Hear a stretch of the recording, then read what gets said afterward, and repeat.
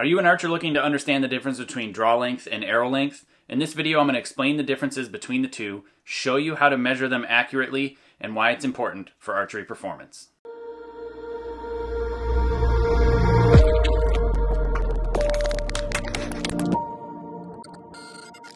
Welcome to Archery Basics Explained, where I break down the fundamentals of archery into easy-to-follow bite-sized formats. For more of these, be sure to subscribe below and hit that notification bell. I got a lot of these coming out lately, and I'm excited to bring them to you. First, let's talk about your draw length. There are two different ways to discuss draw length. One is your actual raw draw length, and then another is your AMO, or Archery Manufacturers Organization, draw length standard measurement. Both of those are important. The raw draw length is more important to discuss with your friends, and potentially the AMO draw length is more important when you call up your local pro shop to order more arrows or to discuss ordering a different bow. First, let's cover raw draw length. That is the distance from the nock to the pivot point of the grip, which is right here when at full draw. So if I were to pull back my bow and measure from the groove of the nock to the pivot point of the grip when at full draw, that is considered my raw draw length. Getting an accurate measurement of your raw draw length in this manner is only as accurate as your form is good, because if your alignment is off or how far you pull the bow back is changing,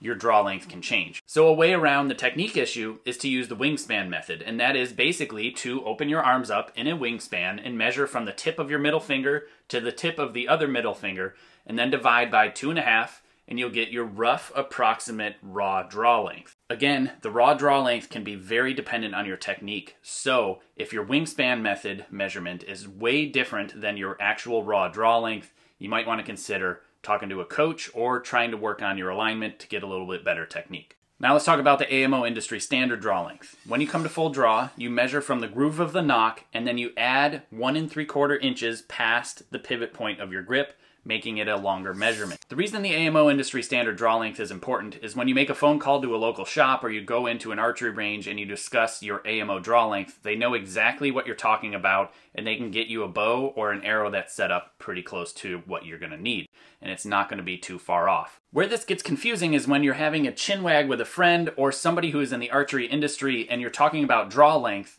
It just can be confusing because there's the raw draw length and the AMO draw length, and they're considerably different. And so it's important to understand the difference between the two, and then you can quantify a little bit better with your friends or the pro shop owner what the draw length is that you're discussing. Now let's talk about arrow length. Let's first talk about how to measure the arrow length and then why it's important. To measure arrow length, it's very simple. All you need is a tape measure, and you measure from the groove of the nock where it pushes onto the string to the end of the shaft, not to the end of the arrow point. The reason you go to the end of the shaft is it's a industry standard thing. Just like AMO draw length, it's all the same language when you talk to different people in the archery industry, whether that be arrow manufacturers or pro shop owners.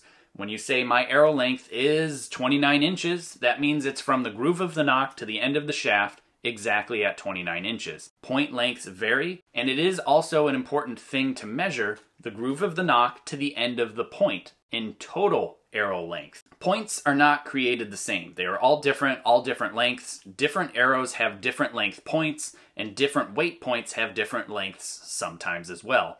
The reason this is important is if you were to call a pro shop and say my arrow from the groove of the nock to the end of the point is whatever distance it is, and I would like another set of arrows built to be that exact same parameter, the shop can then order the arrows, order the components, measure the length of your point, deduct it from your total arrow length, and then cut the arrow shaft to the exact length, so that way you have the exact same total arrow length in your hands. So if you're shooting Olympic style recurve, you don't have to adjust your clicker, and it feels the same exactly. This isn't super important because unless you're using a clicker that is on the arrow and not a limb-driven clicker, you're not going to be affected by this. Now, you may think that shouldn't my AMO draw length or my raw draw length or my arrow length or my actual arrow length be somewhat similar?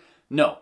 There's 4 different things that we just talked about, and they're all very different. And for various different reasons, your arrow length may not match your draw length or be even close to it. For example, check this out. When I come to full draw, my arrow is much longer than even my AMO draw length. You'll see that it's sticking out the front of the bow a considerable amount longer compared to from the pivot point plus 1 3/4 inches, which would be my AMO draw length. My arrow's an extra several inches past that.